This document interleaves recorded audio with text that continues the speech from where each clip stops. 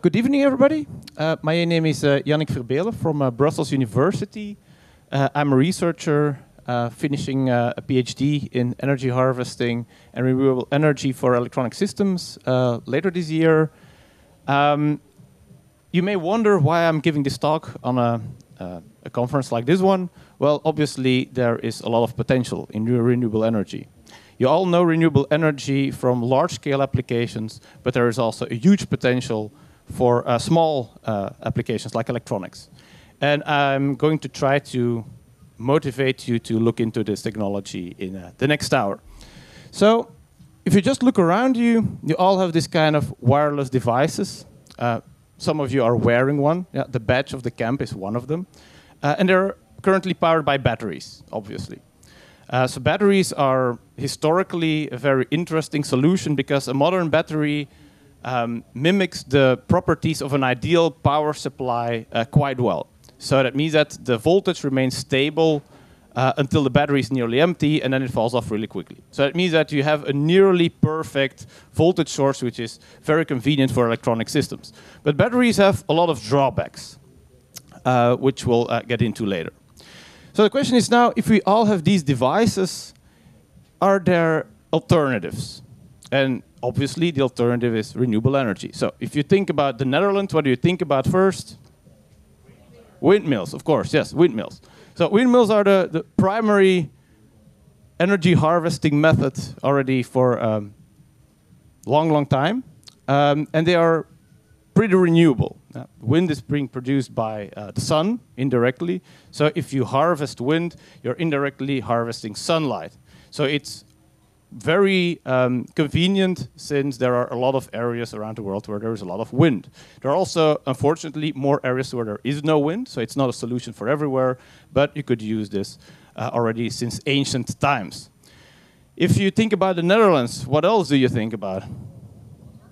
Water and bicycles. Bicycles and windmills. Yeah. And bicycles are also a very convenient type of renewable energy, because they have these generators on the bicycle. If you drive the bicycle, you attach the generator, then you basically convert some of your physical power into electrical power. And then there's also still the food in the Netherlands, which I, as a Belgian, don't consider suitable for human consumption. So that's biomass, which is also a form of renewable energy, if you think about it, right? So why not batteries, you could ask. Well, the badge does have a battery, so what's so bad with batteries?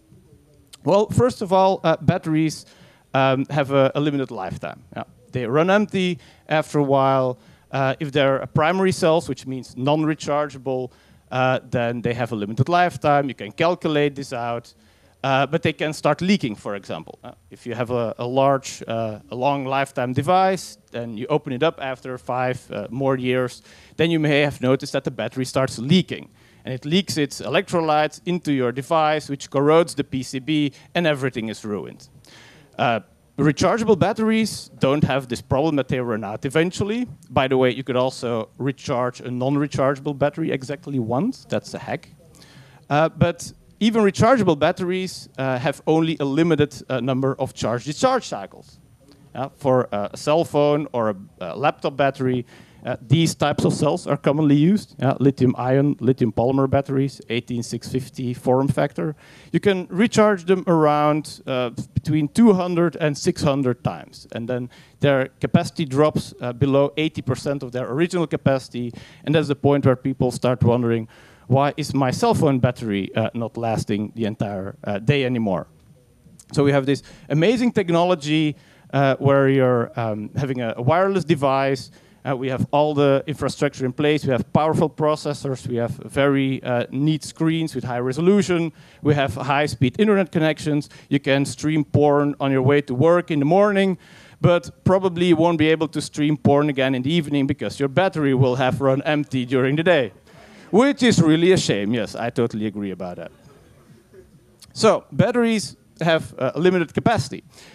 But they also create a lot of environmental problems. First of all, the natural resources that are required to make these batteries are often dug up from the earth in countries where we don't really know that the environmental problems exist. Usually because it's either large corporations which control the entire mining operation, or the local governments have such stakes in this operation that everything is being controlled. So you see here a mining operation in Brazil. These are the rare earth metals typically being used in batteries. Think about cobalt, for example. This is the scale of the village there in the lower right corner. That gives you an idea of the scale of the pollution that is going on. Yeah. You may have known from ancient times already that to extract gold from ore, toxic metals like mercury are being used to create amalgams that can be used to extract gold from the ore surrounding it. But the concentrations are ever decreasing. So the rich ore deposits are now close to being depleted, which means that more ore needs to be extracted from the earth to harvest the same amount of metals. So you need ever increasing huge amounts of natural resources being dug up to extract ever decreasing amounts of natural resources. And that's a problem because you have waste being produced during the manufacturing of batteries, but you also have waste being produced when they are being recycled. And that's also a huge problem. For example, Belgium has one of the world leader rankings in recycling batteries. And world leader ranking means that around 65 to 70% of batteries is actually being collected and recycled. That seems quite a lot, but it also means that 30% of batteries still end up in landfills. And in many parts of the world, the ratings are much, much worse than that. So that means that the efforts required to dig up these minerals from the earth and convert them into batteries are actually going to waste because these same minerals are not being recycled properly. And at this moment already, it is more profitable to mine from a waste dump than to actually mine from a quarry, because the concentration of raw metals is higher in a garbage dump than it is in most quarries around the world, which is quite bad if you think about it. So what is the solution then? Well, renewable energy. We have many different types of them. Well, we all know light, of course, solar energy. It's all around us, solar panels. I'll get into this later. Very convenient light source because the sun is nearly indepletable.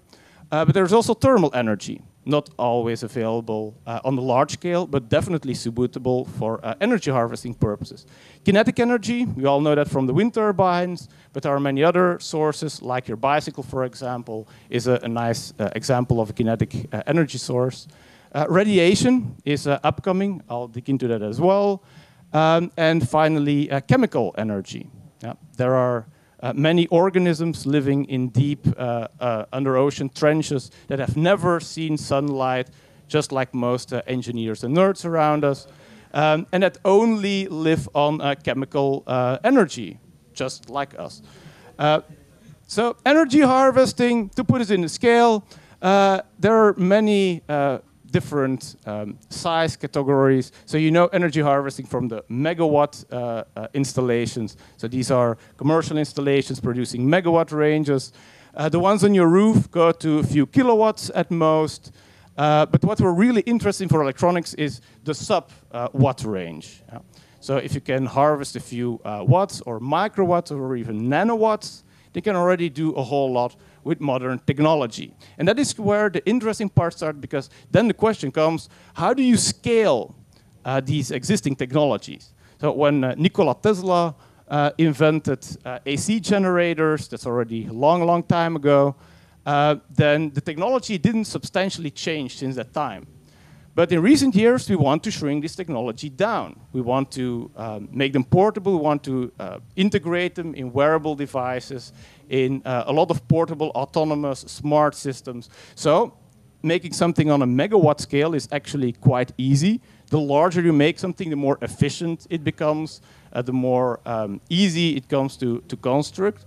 But if you scale it down to a watt range, for example, that's already a 6 order of magnitude difference, then it becomes slightly more complex to design something. You see this kind of bicycles in stations in Belgium, railway stations, where people sit on and then they start to pedal and then they can plug in their cell phone or their laptop, and then they get the impression that they're actually generating renewable energy. Yeah. The question is, well, how do you scale the same technology another 6 orders of magnitude down to the microwatt range? Is it possible to make a kinetic energy harvester that is small enough to fit into the pockets of your pants, for example?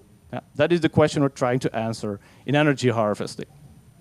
So if you're thinking about energy harvesting, it's more like looking at the environment, what is around you, and which types of energy can we actually harvest electrical power from. That is the baseline. And there are a lot of different approaches. For example, assume that you're going hiking in the mountains. In summer, of course, you want to be able to have Twitter updates about your progress in the hiking. So you need a connection, of course. So you need a phone to be able to make selfies from the mountains, because nobody has seen a mountain before. So obviously, you need a solar cell on a backpack to recharge your phone while you're hiking. This is actually, from an energetic point of view, a very interesting approach. Why? Because the sunlight that is otherwise falling on this backpack doesn't have any useful purpose. It just heats up the black backpack, and this heat then just flows off with the wind. You don't have energy from it. So by putting a solar cell on a backpack, you can actually have a net gain in energy. This is some energy that would otherwise not be used in a useful way. On the other hand, if you're using that same generator on a bicycle, then that's a whole different story. There's something like the law of conservation of energy, which means that energy cannot be destroyed nor created. So if you want to extract mechanical energy from the system to convert it to electrical energy, it means that you will have to pedal harder. So it is still a form of energy harvesting, but you have to put more energy into it to convert a small fraction into electrical power. And always keep in mind that these energy harvesters, no matter if it's a solar cell or an electrical harvester for mechanical energy, or a thermal harvester or an RF harvester, none of them have an efficiency even close to 100%. So that means that you have to put a lot more mechanical energy into the system to get a tiny fraction of electrical power out, right? The completely ridiculous type of energy harvesting also exists. That is, you have active beacons. Let's use, for example, active RFID. You all know these scanners at shops. There are many easy ways to bypass these, by the way. Aluminum foil. I won't dig into this. This is out of scope of the talk. But these basically transmit an active field. And the same rule applies there. The efficiency of such an RF harvester is between the 2 and the 5%. So that means that for each watt of energy you want to get out in your wireless system, you have to put in 20 watts of electrical power. Quite a low efficiency. So the right side is to be avoided. The left side is to be preferred. Now, there are a lot of applications already existing. What I'm now telling is not anything new. If you look around you, there are many commercial available implementations. For example, environmental monitoring on the top left side. There's a lot of interest in environmental monitoring. Ambient air pollution, for example, is quite a hot topic. But also pollutants for bees, for insects. These are a growing concern. If you're living in a city, then you sacrifice 2 years of your life just because of air pollution. So if you're getting 80 years old, then 2 years is quite a substantial amount of your life that you're missing out on. So there is a growing concern among the population that, for example, air pollution is something that needs to be monitored, and autonomous solar-powered stations are ideal for that. So it's one of the applications that are at the moment being developed. Wearables are another interesting approach. So if you have small wearable applications, externally or internally, that is to be determined, then you can harvest electrical power from your body, either through heat or through motion, a lot of different possibilities. Vibration energy harvesting is also being used. For example, to prevent trains from colliding. to monitor all kinds of industrial installations like compressors, generators, pumps, systems that vibrate. There are very specifically designed harvesters for this that vibrate together with the system. If a compressor is close to requiring maintenance, then the frequency of its vibration starts deviating because the bearings are wearing out, for example. And an energy harvester can not only harvest energy from this vibration source, but can also detect the vibration frequency. And it can do some smart processing on this, and the energy harvest can send a text message to some maintenance monkey and saying, hey, my bearings need to be replaced because otherwise next week I'll be failing. Which is preventive maintenance, which can save a company a lot of money. So especially in industry, people are interested in this kind of technology. Public domain is interested in for the health monitoring. So there are a lot of different stakeholders that could benefit from energy harvesting. Now, there are 5 factors that play an important role. And now I come to the essence of this talk. Why are we having it here? Well, quite frankly, because there are 5 factors that continuously improve technologically and make new possibilities as they go. For example, the harvesters themselves are getting better each day. And if harvesters are getting better, that means that you get a better efficiency, or you could harvest from new power sources. It means that you could get a much higher input power to your system. Sensors are also improving. There are a lot of new sensors available. Think about wearable sensors, for example. Diabetes is a growing problem in our society. So glucose sensors are becoming a more and more hot topic.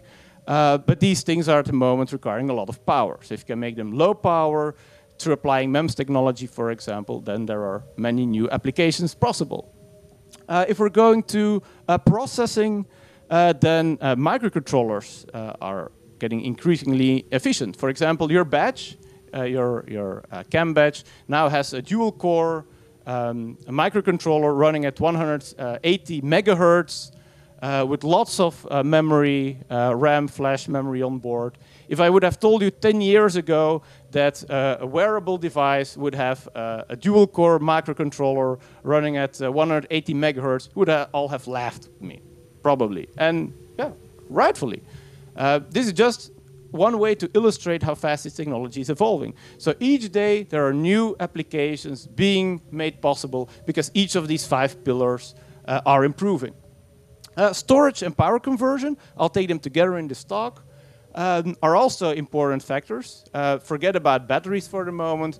There are new technologies, supercapacitors, solid-state batteries that make new domains in energy storage, and which may enable long-time autonomy. And finally, actuators. I'm putting here an antenna. Also goes a lot broader than that. Some of you may have attended the LoRa talk earlier today, illustrating the possibilities of a long-range radio. You can now, with 15 milliwatts of power, reach a distance of 15 kilometers in range, which is huge compared to a few years ago.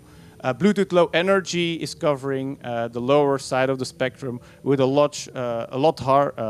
larger data rate, but also much higher power consumption. So whether you're going for long range and high throughput, or a long range and a small throughput, there are different wireless solutions possible, widely available on the market, commercially available. There are chips that could readily available in your application. So just to give you an idea of how fast this technology is progressing, this is an annual graph of solar energy harvesters, basically solar panels. And you see, of course, that they are steadily going up. So there are many different types of solar cells that are under active development. You know the silicon type solar cells because you see them on roofs, you see them in all kinds of wearable products, but there are a lot of exotic types as well. So whenever you have a great idea, you implement it on a prototype, you go to Enroll, they put it under a 1 kilowatt light bulb at a distance of 1 meter and illuminating 1 square meter, and they're testing the efficiency. And then you see that there are a lot of interesting things coming out. You all know polycrystalline silicon cells, for example. Yeah. You can easily recognize them by holding them at an angle, and you see the different crystals. These are at the moment reaching an efficiency around 20 to 21%. So they're not too bad, but they're really easy to manufacture. And easy is relative for a solar cell. If you're going to the better solar cells, then we're talking about monocrystalline silicon cells. These are matte, like these, so you don't see any crystals in them anymore. And these have a much higher efficiency. So this is the kind of cells that are being sent to space in satellites and spaceships. You also occasionally see them in consumer applications, but they're quite expensive. So difficult to manufacture because they need to be a single crystal, as the name suggests. Amorphous silicon cells, you know them from calculators, for example. Those are the red cells or the darker blue cells. They have a lower efficiency, but they are also much cheaper to produce. And as a nice add-on, you can make them flexible. Yeah. So if you're thinking about wearables, for example, then this kind of solar cells are really nice because they are watertight. So they are rain resistant. And they just have 2 electrodes on the back, which you can directly solder on. So if you're thinking about hiking in the mountains, well, this is a nice cell with a border around it, so you can stitch it to your backpack and hook it up to an energy harvester, for example. These cells are not commercial. These are not prototypes. These are actually commercially available cells. You can buy them off eBay, off AliExpress, and they only cost a few dollars per piece. Something worth mentioning is a historical mistake that are cadmium tellurium solar panels. Anybody have any idea why cadmium tellurium solar panels are not a good idea? Because they have cadmium, obviously, yes. So tellurium is a bottleneck. There are no tellurium mines in the world. You can look that up. So where's tellurium coming from? Well, it's actually collected as a side product in zinc mining. And for around 40 years, nobody knew what to do with tellurium. So for example, the Russians collected huge stockpiles of tellurium because they were interested in the zinc and they didn't know anything to do with the tellurium. So they put them in warehouses, and then suddenly there was a guy who said, hey, I have a genius idea. What about making a really toxic type of solar cell that we can put this tellurium in? That sounds like a wonderful idea. So they combined 2 really toxic elements together, combining them into cadmium tellurium solar cells, and the result is that this stockpile of tellurium ran out pretty quickly, obviously, because you can't mine it. It's tied to the zinc mining supply. So there are now a lot of cadmium tellurium solar panels on roofs, and they're not being maintained anymore because there is no tellurium enough to make commercially available cadmium tellurium solar panels. Just to give you an idea of what not to do on a long-term scale in energy harvesting. There are a lot of emerging technologies also available.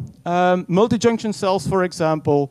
That's basically just stacking different types of solar cells on top of each other that harvest in different frequency bands. CIGS cells, dye-sensitized solar cells that are dye-sensitized solar cells. Basically, what is a dye-sensitized solar cell? Well, if you have a piece of glass, you coat it with titanium dioxide, and you pour beetroot juice over it, then you have a dye-sensitized solar cell. So it doesn't have to be extremely complex. The only thing that makes these slightly more difficult is because these are chemically stable over a long time. And that is a recurring problem for most of energy harvesters in the experimental range. That is how to make them last for a long time.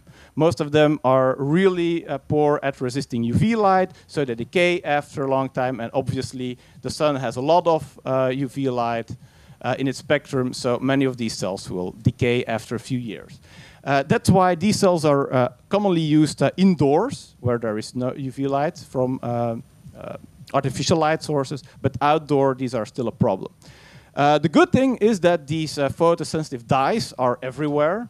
There are a lot of flowers that have them. There are a lot of vegetables and red fruits that have them. Perovskite is a mineral that can be found in quarries just across the border with Germany. In quarries, you can just dig it up and process it in a clean way into solar panels. So in contrast with the heavily polluting silicon cell solar industry, these technologies have a much better yield and are much more environmental friendly. So I think these are the emerging technologies to watch out for in the next years. We can also harvest vibrations. Vibrations then in the sense of mechanical energy. As soon as something is vibrating, then you can convert these vibrations into electrical power. This is also not something new. Those of you who are old enough to have known the era of watches, when we wore watches around our waists, these watches were initially driven by a quartz crystal. Why is a quartz crystal interesting? Well, if you apply a voltage, then it vibrates at a very constant frequency. Yeah, everything works vice versa as well. So if you make it vibrate, it will produce a voltage. And quartz is not the only material that does this. Sugar also exhibit this property, and bones as well. So if you break your leg, then you will, for a fraction of a second, create some renewable energy. Unfortunately, breaking bones repeatedly is not a durable, sustainable way of energy harvesting, but it is possible. Yeah, so I won't. Yes, well, there are some ethical restrictions to that. Of course, you can try, but yes, we should not go too deeply into that. Fortunately, you don't have to break all the bones of your body just for the sake of renewable energy. We have a lot of synthetic materials as well. PZT is one of the oldest ones, but PVDF is upcoming. It's a polyvinyl difluoride. It's a compound that can be easily spread out over any surface, and as soon as you bend it, there is a voltage appearing over its terminals. So the advantage of this is that you can bend it and rebend it and reshape it hundreds of thousands of times, so this creates harvesters with a long lifetime. So how do you do this practically? Just to give you an idea, you start coating cantilever-shaped base material, a substrate, with these PVDF films. You turn them into a disc, which can be pressed on, and then you make a nice cover for it, and you have a button. And that's really convenient, because if you press the button, you actually mechanically deform this film, and you create a pulse of energy. So when people press this button, they don't realize they are actually providing the power to power the system they are controlling with it. So you can directly harvest human power with a button. Unfortunately, these kind of devices are very frequency constrained, so they work really well if you're aiming them in their resonance frequency, in their mechanical resonance frequency. Unfortunately, if you deviate from this resonance frequency, as you show in the graph, then the amount of power you can harvest drops very quickly. So the difficulty and the holy grail in energy harvesting vibrations is designing a broadband vibration energy harvester. If I have to walk around at a very constant speed to make this harvester work, people are going to think it's pretty retarded. However, if I can make this harvester work at any speed I'm walking at, then this is a very convenient way of powering wireless devices. Of course, the trivial way of doing it is just using electromagnetics. If you move a magnet in and out of a copper coil, then it induces a current. Just already old technology, but it's very, very difficult to make this technology small enough. And that is what a lot of companies are working on right now. For example, these wireless switches that control your ceiling lights or your shutters or the ceiling fan in the summer. How do we take this existing technology that's already well known, that is ancient, but how do we make it small enough to fit into portable devices, to make it convenient enough to use in everyday applications? Finally, covering heat harvesting. You all learned about Peltier cells, probably in school. They look like this. They're basically semiconducting material pressed between two ceramic plates. If you apply a voltage to one side, then one side becomes cold and the other becomes hot. Also works in the other direction. If you apply a thermal gradient over this device, then it will create an electrical voltage. This voltage is very small. It's typically in the order of microvolts per cell per degree centigrade. But if you put a lot of them in series, then you can get a voltage out that is quite usable. So we now have thermal harvesters. They come in all kinds of shapes. These are also commercially available devices, for example. These are, for example, being used in these USB fridges. Yeah, we're all engineers, so we need a constant supply of cool drinks to keep us going. So you need such a small fridge next to your laptop where exactly 1 can of Coke fits in. And these are used to cool this can. So they can easily run from a USB port. You get them in lots of different shapes. So you want a big can of Coke, yeah, then you can use the big ones. But it can be scaled down arbitrarily small. So this is also a heat harvester that easily fits on a fingernail. So they don't have to be very big, they don't have to be very small either. You can make them any arbitrary size you want for your application. The nice thing about it is that they work both ways. So they can harvest from a heat source, but can also harvest from a cold source, as long as you can maintain this temperature difference. They have a very high power density, but of course they heat up your cool object or they cool down your hot object. Fortunately, there are interesting applications. For example, in industrial applications where you have steam pipes that are constantly at a very high elevated temperature, but also mechanical systems like compressors that heat up tremendously much. Domestic environments, like your heater at home, you need a thermostatic valve, can be controlled by a thermal energy harvester. And of course, wearables. Yeah, the human body produces a constant output of around 200 watts of thermal energy. That's quite a bit. Of course, you can't cover your entire body in these energy harvesters. Again, it's possible. It looks pretty silly if you're walking over the street like that. But for example, you could use your mother-in-law in matrix style to harvest thermal energy from. So that's perfectly possible. And then your mother-in-law also has a future use. Again, I'm not obliging you to do this, are just suggestions, just for clarity.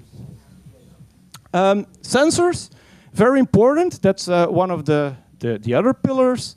Sensors are very interesting devices because they can sense the environment around us, but to have a performance, you need to power them with a constant current or a constant voltage. And keeping them powered is often a very complex matter. For many sensing applications, the sensor needs to be turned on for a specific period of time. For example, if you want to measure air pollution, then you need to run the sensor for around 5 to 10 seconds before you can get a reading out. So it means you can't run them at a very small duty cycle. And that means that you have a tremendous amount of power going into these things. MEMS technology, micro electromechanical systems, offer a nice opportunity here because they shrink down the sensor, make them mechanically smaller, but also reduces the power consumption. You can use them for both sensing applications and for harvesters. So there are now vibration harvesters, for example, that are also made with MEMS technology, and these will also emerge in the market in the next years. So let's look at a real-world environment and see how we can apply energy harvesting in this application. So if you look around you, it's pretty cold here, it's pretty dark. So the types of energy you could harvest are pretty limited. So there is some artificial lighting. There is a lot of structures that are now cooling down from being heated up during the day. So you have temperature gradients, you have light. There's also a lot of radiation available because we all need Wi-Fi to stream that porn, as I explained earlier. So there are many different energy sources, but you have to quantize them. You have to know how much is available, when is it available, and how can I harvest from them? What is the energy density? So to do this, you need to do some benchmarking. And that is the part that is often overlooked. If many people are designing such an application, for example, in an industrial environment, people are being commissioned in electronic engineering to retrofit an existing application with energy harvesters, and then the boss says, here, we have already this product, there are thousands of them on the market, but the batteries and are leaking, etc., etc. Please turn this into an energy harvesting application. Yeah, okay, it's something more complex than just throwing a battery out and putting a solar cell on. So it is a quite complex matter to model an environment and then estimate how much power is available and then dimension the size of your harvester accordingly. So what you see in commercial applications is that either harvesters are used in uncritical applications, like all these solar-powered garden lights, for example, or the energy harvesters are over-dimensioned in just to be sure they're big enough. Unfortunately, as I explained earlier, if you over-dimension the harvester, it means you need to harvest and mine a lot more raw resources to construct these harvesters. They're also getting a lot more expensive, and they're physically getting bigger. So it's very beneficial to know exactly how much power and energy is available to dimension a harvester optimally. So to do that, we designed these boards. They are equipped with a lot of sensors to do some benchmarking. A few interesting ones. I won't go over all of them, but they have a broadband light sensor, for example, that allows to measure all kinds of light, both in the UV spectrum, in the visible light spectrum, in the infrared spectrum. There are temperature sensors to measure temperature differences. There are even pressure sensors to measure the ambient surroundings. We have particle sensors to give an idea of the air quality, to get an airflow ID. And a lot of other hardware, which I won't discuss in detail, which you can come talk to me about after the discussion. Of course, this is just a first version. So we developed it later on in a project called the Ambient Energy Monitor. The Ambient Energy Monitor has a goal to provide electronic engineers an easy interface on quantizing the amount of ambient power available in a certain environment. So there are, at the moment, 3 of these modules finished, one for vibrations, one for thermal energy, and one for light. And a 4th one for RF energy is still upcoming. So how do they look? Well, like this. That's one of the current prototypes. So they have a microcontroller on them, equipped with a lot of sensors. This is the version for vibrations. It gives you an idea of any vibration that happens in the immediate environment of the device. It has accelerometers, it has gyroscopes on board, it has shock sensors, it has tilt sensors. It even has a PVDF transducer on board to capture any kinds of airborne sound waves, which you could also harvest energy from. So what this thing does is eventually spitting out a file with samples for each type of environmental data. And these can then be processed in a way that allows to extract profiles from this. So it tells you how much of a certain type of environmental energy is available at any given time. What can you do with that? Well, you can use it to correlate with existing energy harvesters. For example, each of these solar cells have a different spectral characteristic. Some work better outside, some work better inside. If you look at your calculator, then you will notice that most of these use these red cells. These are amorphous silicon cells. Why? Because amorphous silicon has a better characteristic for example, cold fluorescent lights.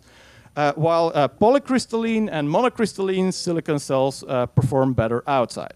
So assume you want to construct something in the hallway of your building, and the building has a really small external window, for example, but LED lighting. Then the question is, well, which type of solar cell is the best suitable in this corridor? This is the way to do this. So you have the profiles of each type of energy harvester.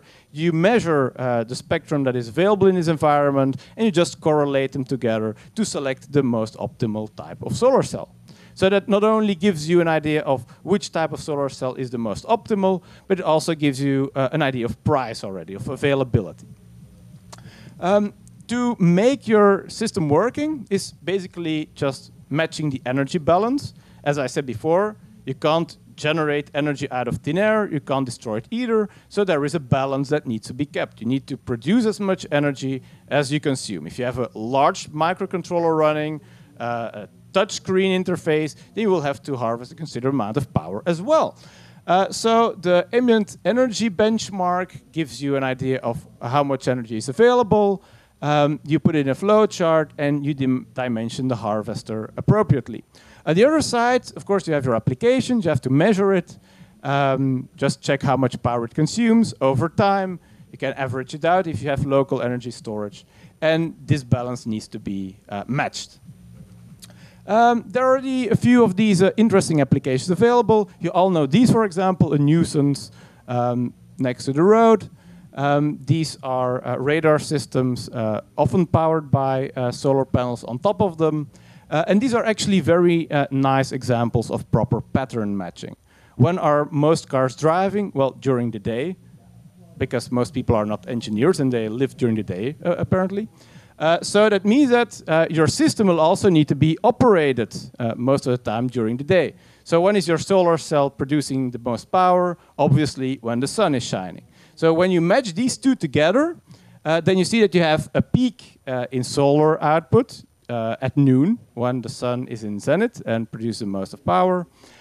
For traffic, you have two peaks. You have the morning rush hour and the evening rush hour.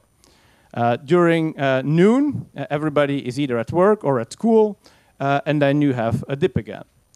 But overall, you see that these are pretty well matched. And this is basically your ideal situation. If you can do this, then you can minimize the local energy storage that is required.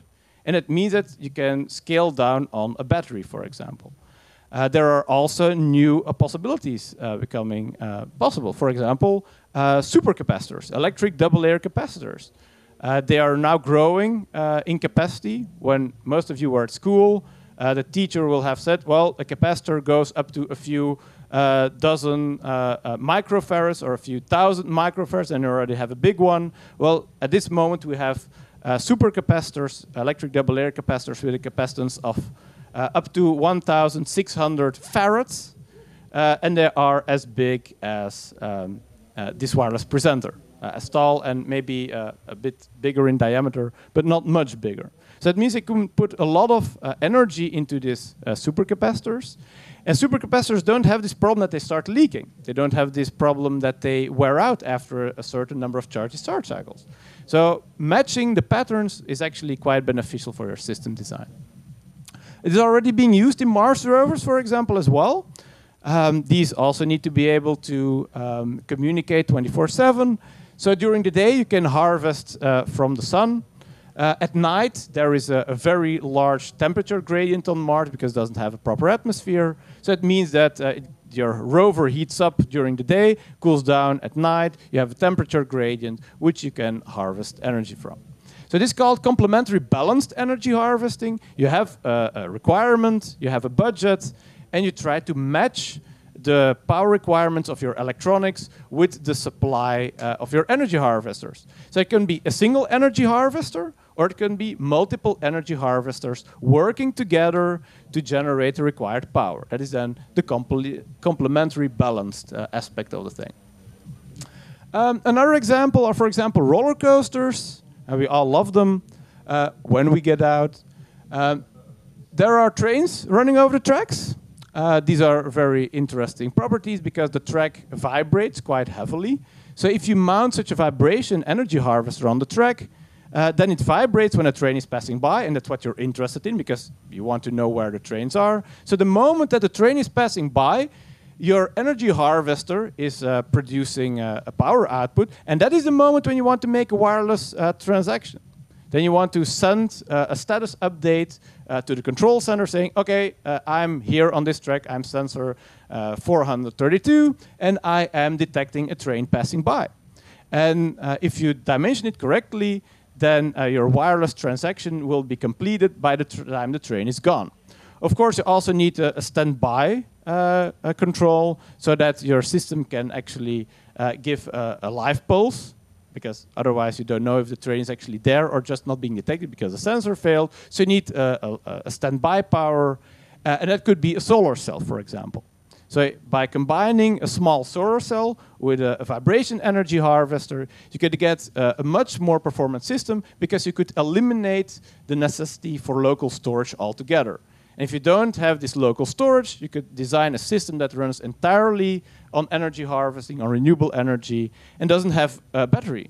If it doesn't have a battery, it basically doesn't need maintenance because all these energy harvesters are solid-state devices. So if you design them properly, they last a very long lifetime, and you can basically install these sensors on the track, and you never have to look at them anymore. That's, of course, a hypothetical situation. If you're clever, you will still check them regularly, but there are a lot of situations, for example, in industrial environments, in a nuclear reactor, where it's physically impossible to do maintenance or very expensive to do maintenance, and then this kind of application becomes very profitable. The power path is something to keep in mind. You can't directly connect an energy harvester to an electronic system. Yeah. Hooking it up is not a great idea. Why? Because, for example, the output voltage of many harvesters will greatly vary. And this may damage your electronics if you're overvolting them. So basically, you will always put a voltage regulator between them. Linear voltage regulators have very low efficiency. So if you're clever, you're using a DC-DC converter. There are now many DC-DC converters specifically designed for energy harvesting applications with very high efficiency and very low quiescent current. After which you have the choice where to put that energy. So you can either put it in a capacitor, a supercapacitor. They look like this. So small cylinders, just like other ordinary capacitors. You could use it directly if your system is complementary balanced matched, or you can store them in solid-state batteries. Solid-state batteries also exist already for a while. This is a development module from Simbet, and the batteries actually are just chips. They are batteries on a die, literally. And they're also manufactured with a conventional semiconductor process. Unfortunately, the capacitance is quite small. We're talking in milliamp hours here, a few milliamp hours, usually less than that. So the capacity is very small, but these cells have actually a duty cycle of over 100,000 charge-discharge cycles. So if you compare that to the classic lithium-ion, lithium polymer cells, which rarely go over 1,000 cycles, then you immediately see the benefits of this kind of technology. Unfortunately, it's very difficult to make them stable. Thin Energy was a startup a few years ago. They attempted it. They made cells like these, very thin, therefore the name. We're talking about less than 0.5 millimeter in thickness here, capacities up to a few milliamp hours, but they vanished from the market just because it's not profitable enough. And that's immediately also the bottleneck of energy harvesting, and I'll have to crush your expectations on that. Energy harvesting is, for most applications, not more economical than classic batteries. And the inconvenient truth is that batteries are ridiculously cheap. If you buy batteries in bulk in China, for example, where they're being manufactured, then you're talking about cents per battery. And an energy harvester or a solid-state cell could never get this low within a few years. So it is sadly still a truth that a classic battery is such a cheap and easy solution that many manufacturers don't even consider energy harvesting. Luckily, there are a few guys who did see the light. Enocean is one of them. They already have commercial energy harvesting applications available on the market. Wireless switches, for example, they're already for sale. They're interfacing with their own wireless network. So you can just buy a kit from them online. You mount their wireless sensors on your ceiling, wherever you want. You mount a wireless switch against your wall. You press the switch. It generates the power from the pressing event. And you never have to worry about changing batteries. Unfortunately, it's still quite expensive. And that's why they still have to take off. But they are now working together with a lot of manufacturers. Nextstream is a manufacturer commercially manufacturing these kind of Peltier devices for industrial applications, for example. MyD is manufacturing vibration energy harvesters. I think everybody knows what First Solar will manufacture for a type of solar cells. But the efficiency becomes a huge issue. Consider that a lot of these devices have a very low efficiency, and we shouldn't joke around about that. Solar cells reach up to 45 to 48% for multi-junction cells, but in real-world application, it's much lower than that. If I look at these polycrystalline cells, I'm talking about 20 to 21% efficiency. So it means that only a fifth of the solar power that falls on them is actually being converted into electrical energy. But you can't do anything with that directly. You need to first have a DC-DC converter stage to stay in the maximum power point of these solar cells. And such a DC-DC converter also has an efficiency well below 100%.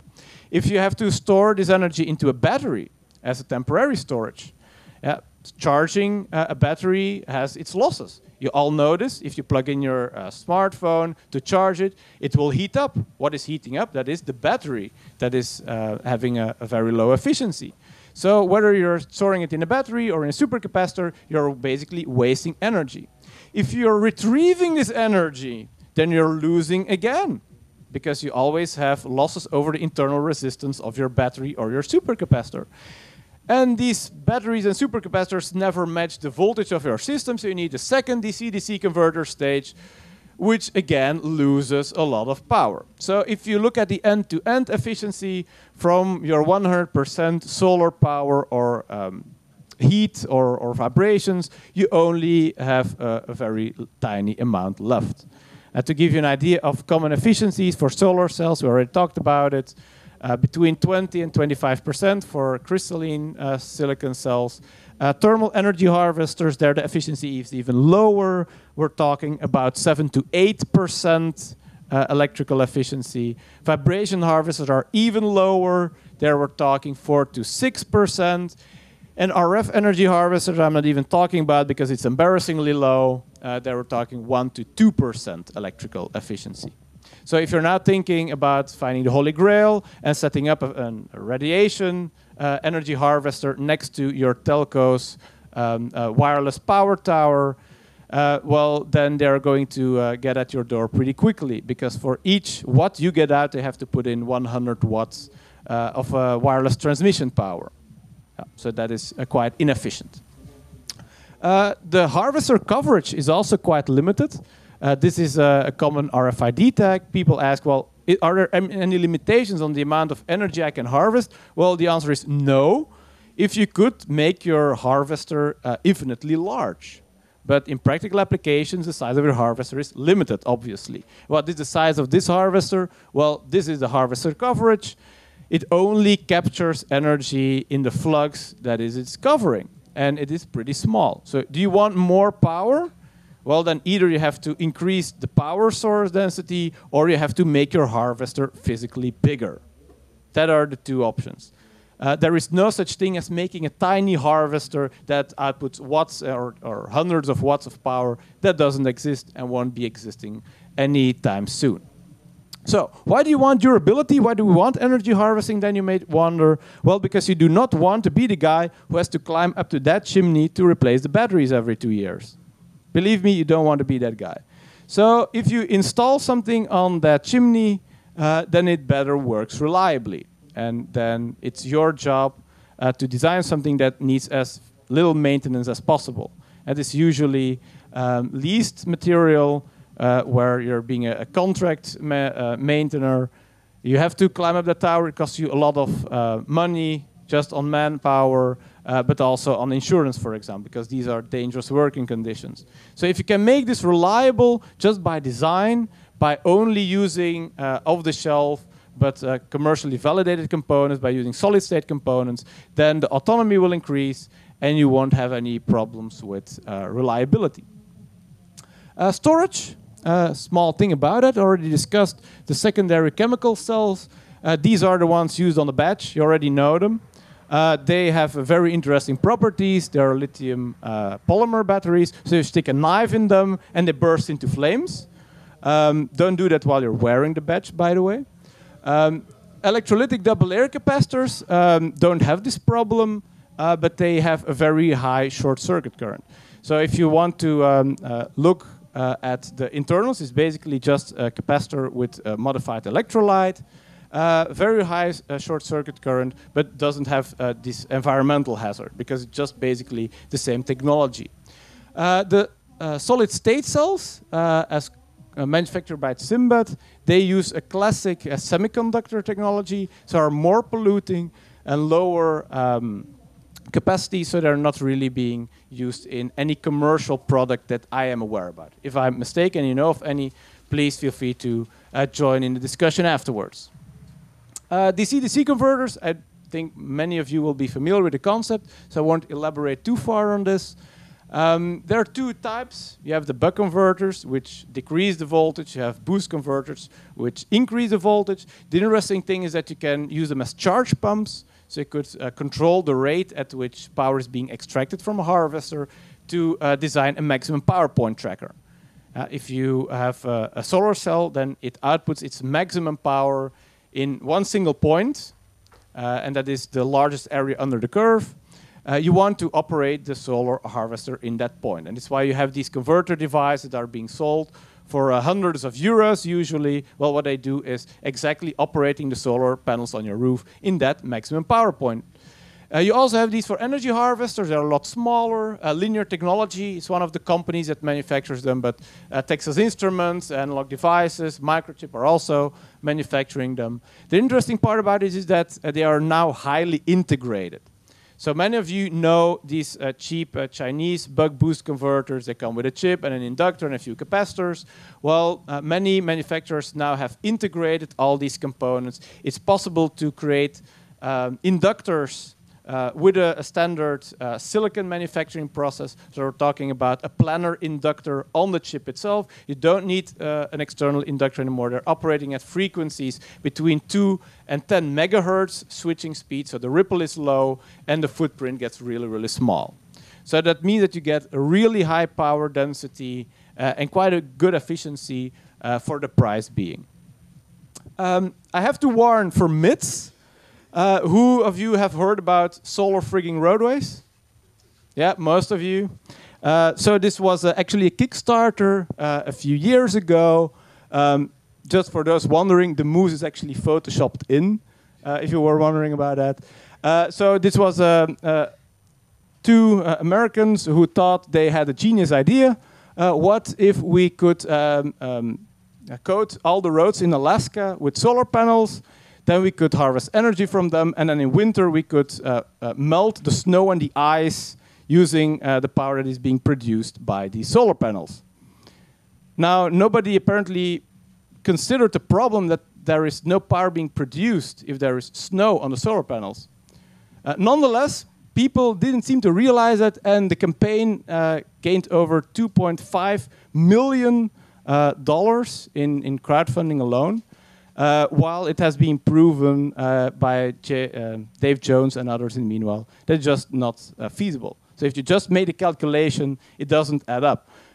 It's practically very difficult to make something that is resistant against all kinds of external damage. So a solar panel belongs on a roof or somewhere aimed towards the sun. It doesn't belong on a road. But still, there are a lot of people who see miracle solutions and kind of things and then throw their money at it. Well, if any of these people are in the room, please throw your money at me. I highly appreciate it. But many of these things just will never work. And that's also why people are losing faith in all these crowdfunding campaigns, because many of these things are already flawed from the beginning.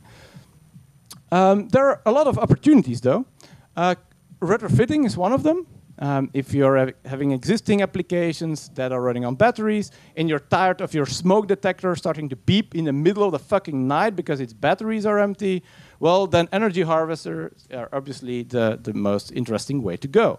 If you want to install systems in a building for CO2 monitoring, for smoke detection, for humidity control, and just want to install them, and you only want to look at them when the building needs maintenance in another 25 years, then basically energy harvesters are the only solution. There are now government regulations and demands where for smart metering applications, so smart water meters, smart electricity meters, smart gas meters, that these meters need to have an autonomy of at least 16 years. So that means that the company needs to be able to install these meters into your basement. You need to be able to pile boxes on top of it and forget about it for the next 16 years. That's really, really hard to do with conventional batteries. So also in these applications, energy harvesters are gaining an increasing importance. Now, development cycle is always the same. It's trial and error, as most of things in engineering. So you start with a prototype. You throw some math at it. That are the models that I discussed before. You test if it works, and if it doesn't, you adapt the models on the real harvester and power budgets you have. So there are already a lot of applications available, weighting scales with solar harvesters, body heat sensors, wearables. They are still expensive, but they are there. Then finally, state awareness. That's one of the remaining holy grails in energy harvesting. So your system needs to know what state it is in. For example, what is the time? If you want to correlate data, then that's very important. But you also need to know the state of charge. So if I have a supercapacitor on board, or a rechargeable battery, or a state battery, then how much energy is still available there? The batch does this by simply measuring the battery voltage with one of the analog pins of the ESP32 and converting this with a lot of math and a lot of models into a charge between 0 and 100%. You can do this for all kinds of energy storage devices, but for some it's more complex than for others. And then finally, the state of health. Why is this important? Well, because if you're talking about long autonomy systems, 10, 15, 25 years, then of course these systems start deviating. Batteries start to behave differently, they lose capacity, but also sensors start to decay. They need recalibration. So you need to start tracking the health of your own system, do periodic recalibrations, keep track of how much energy can be stored, because otherwise you're running into trouble there.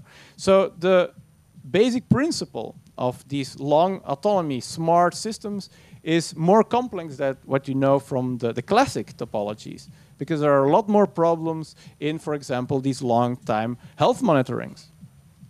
Two concrete, very simple applications to round up the talk and to illustrate this for you. Here are these mountains again, which some of you may have seen already.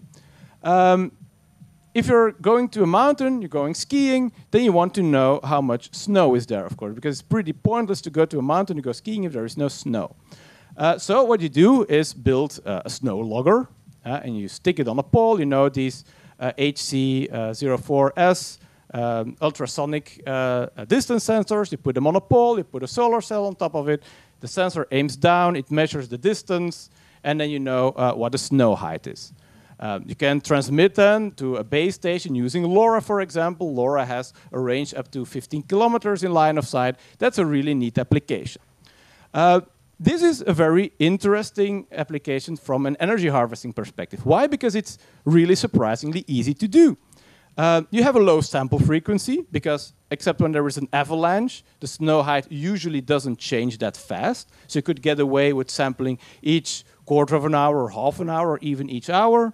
You could have local storage, not a problem at all. You could log this data and then transmit it into a block, for example. And there are low reliability demands, except at one tourist or one skier that wouldn't come if there is no data available. Nobody's going to die if there is one of these sensors failing. Okay, then it's maybe one slope that doesn't have the snow height on it, but nobody's really going to give a shit about it. On the other hand, I'm from Belgium, and our nuclear reactors are as stable as the mental state of our politicians, which is not a lot, believe me. So we have a constant threat of a nuclear catastrophe. And this is another scale of energy harvesting constraints, of course. Because if you want to put a harvester-powered detector around these dangerous power stations to detect a leak, then obviously you want to know about that leak as fast as possible. So you need to do some continuous sampling and sample as fast as possible, because you want to be the first one to pick up. You want to have a continuous wireless communication with the base station, not only to transmit this data, but also to send this keep alive pulse. And you need high reliability, of course, because you don't want any of these sensors failing. If such an event occurs and you don't notice it, then you will have a zombie apocalypse on your hands before you even realize it. So it's really important to take measures as fast as possible if such a leak is being detected. So it gives a really nice contrast. One is quite simple to implement, the other is quite high demanding to implement. Although they're both outdoor applications, you can both use solar cells, but depending on the system, the requirements are completely different. Now, for those of you who are wondering, neither of these are actually existing at this moment. So if you have the time, you could build them and you could get rich with them, because these are nice opportunities. So to round up, before we go to Q&A, what is energy harvesting? Well, basically, I think it is a really nice opportunity to equip existing electronic applications with renewable energy. It's already available all around us. You look around, there is light, there is heat, there is electromagnetic radiation.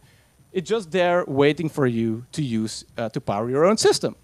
It's scalable, it's reliable if you design it properly, and it could potentially, and I say potentially, lower the environmental cost of your system as well. If you do proper recycling from solar panels, for example, then you get the potential to really decrease the environmental cost.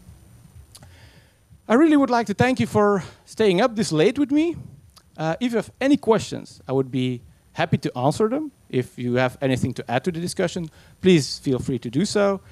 And if you're too tired, then I wish you a very good night, and I hope you found it interesting. Thank you.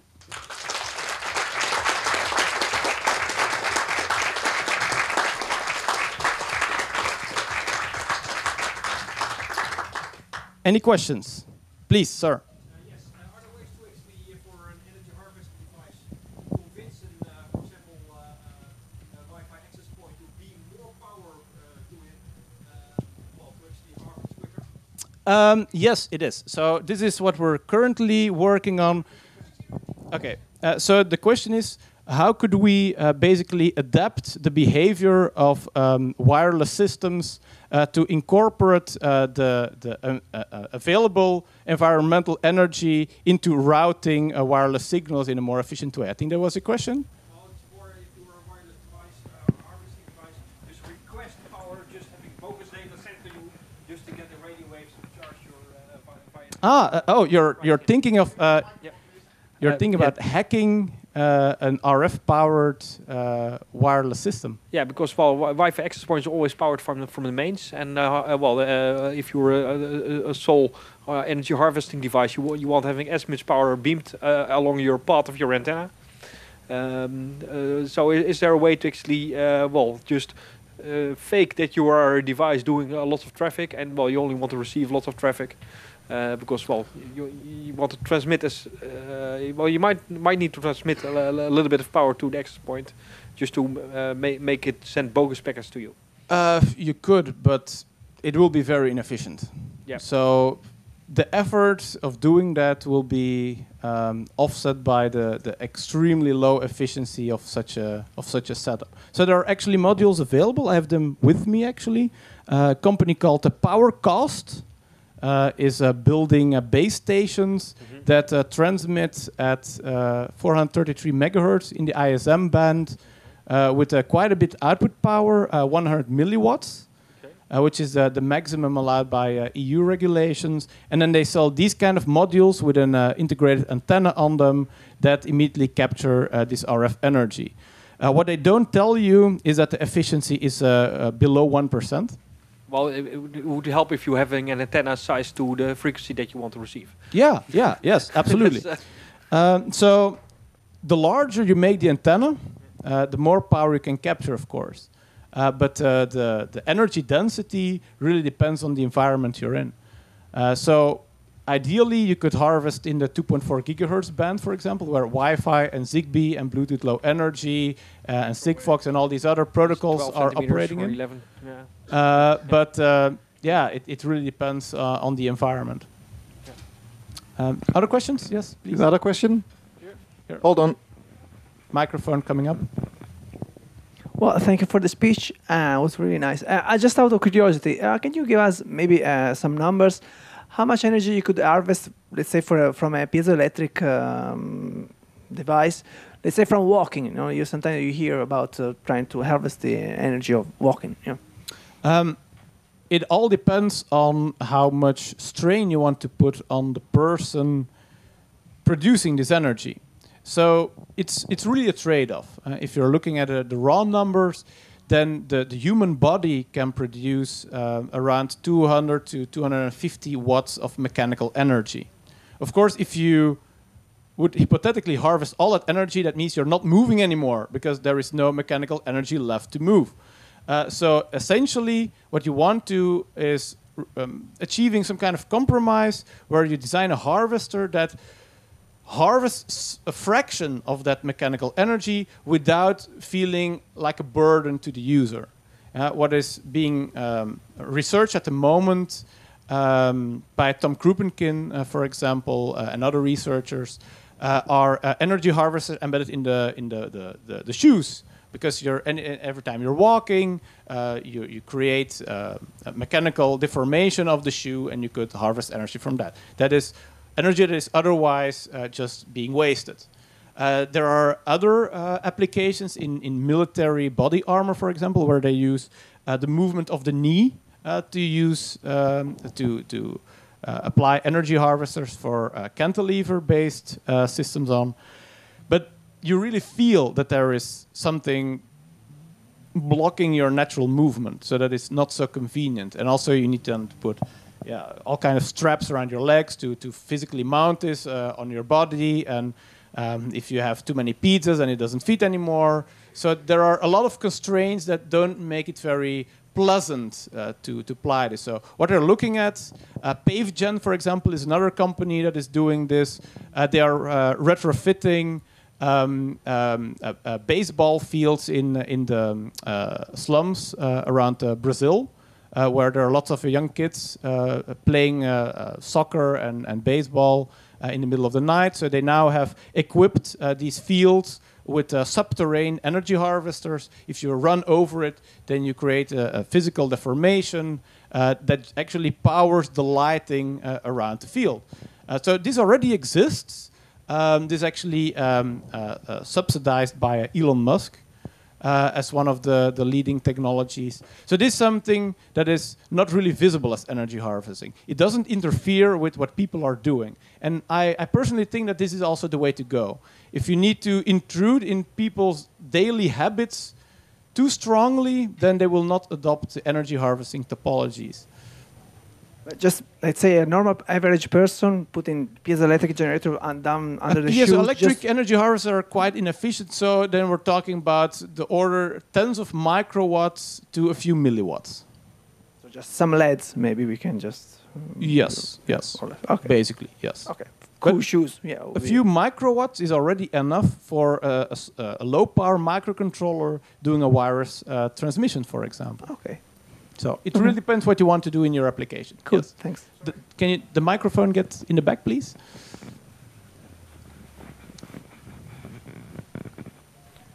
You said that solar panels also generate heat and residual energy. Could that residual heat be harvested in order to increase the efficiency of the solar panel? That's actually a very good question. So what is being done now in research is actually combining solar panels with a black surface with thermal energy harvesters in the back. So if you basically glue them together, then the front harvests light. The panel heats up in the process. But by heating up, the efficiency of the solar panel actually decreases. So you ideally want to cool your solar panel. So instead of putting a heatsink on, well, you can just as well mount a thermal energy harvester on with a heatsink attached in the back and combine both. So that's one of these examples of complementary balance energy harvesting, where you're harvesting from two sources simultaneously. Now, why it's not being used commercially yet is because the efficiency of thermal harvesters are a lot lower than from solar cells. So it's not really economically interesting to do this at this point in large-scale applications. But for energy harvesting in low-power wireless devices, this could be an interesting opportunity, yes. All right, thank you. Anyone else? Yep, please. Hi. In your monitoring device, you have a MEMS spectrometer or something like that. Yeah. And you have also something to measure the thermal radiation spectra? We have infrared spectrometer, yes. Infrared, mid-infrared, or? The spectrometer ranges from 200 nanometers to 1,100 nanometers. Yeah, okay. So that's covering from infrared to UV. Yeah, okay. So no thermal radiation. No, not far. directly. No. Okay. No. Just thanks. Are those monitor devices available? At the moment, these are actually the only ones in existence. Yeah. So I'll have to disappoint you. No, they're not commercially available yet. These are research prototypes that are still in development. So I'm still doing an effort to get the price down. They're not completely finished yet either. So if any of you is interested in collaborating, I am absolutely open to any kind of ideas. The hardware is pretty finished by now, but there is still a lot of embedded software development to be done. Writing driver software for the sensors, for example, doing the data processing. So if anybody wants to help out in finishing them up, then I would be delighted to talk to you after the presentation. To give you an idea of the price, it's actually still quite expensive technology. So as a prototype, we're talking about 80 to 100 euros per module. So that's not something you could just put on any device because it's quite expensive. But I hope to bring them to market once they are mature enough. These are all open source hardware and software, by the way. So both the circuits, the calculations, the software, it's all available on Circuit Maker, on GitHub. So if anybody would like to participate, you can. You can fork them already. Take a look at the circuitry. It's up to you. Anyone else? Or any more thoughts or ideas? One more. Yep. Yeah, about the frequencies, what's the most efficient frequency to harvest? Because well, on the HF bands there are less and less AM transmitters. AM transmitters output an awful lot of power. Yeah, that's true. Yeah. So at the moment, the most interesting bands are the GPRS band because they are still being used quite a lot for cellular communication, and 2.4 gigahertz ISM band, which are being used for Wi-Fi, BLE, Sigfox, Zigbee, and many others. Sigfox is 868, I think. It's double frequency, I believe. Okay, good.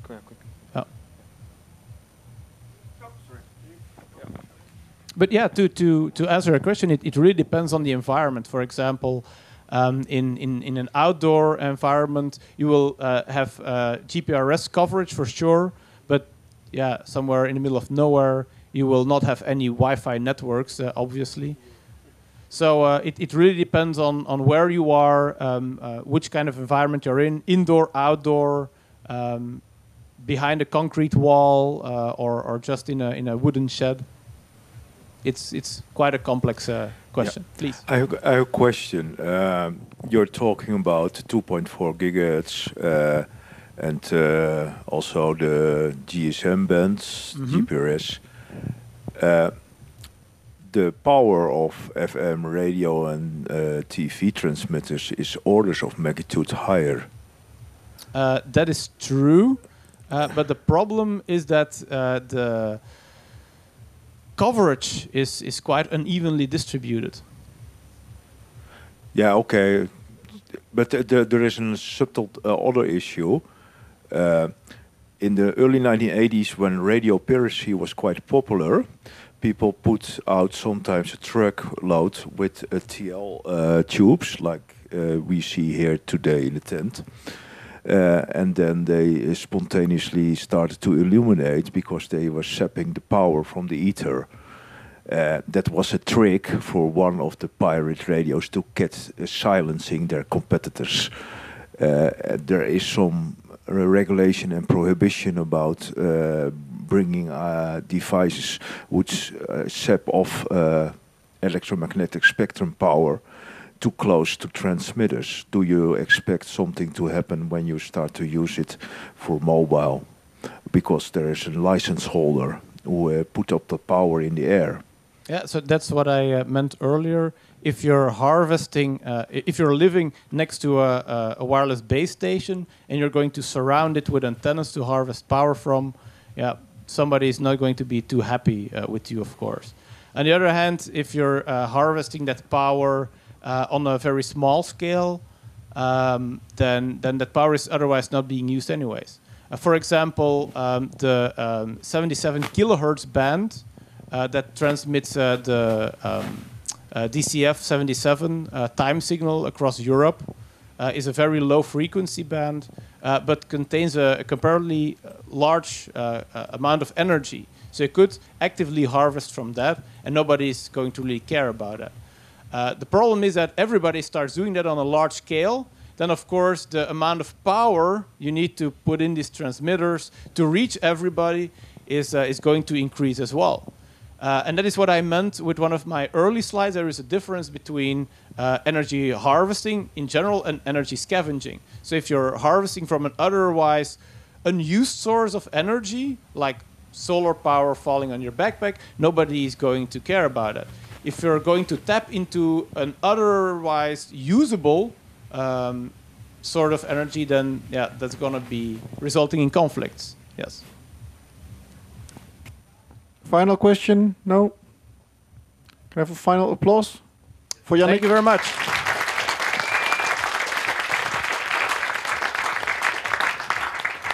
Okay, that concludes the program for tonight, I believe. I'm not a herald. I'm an angel. I'm normally a herald, but not for this talk. So okay, I just so applause for the volunteer who just stepped in. Thank you.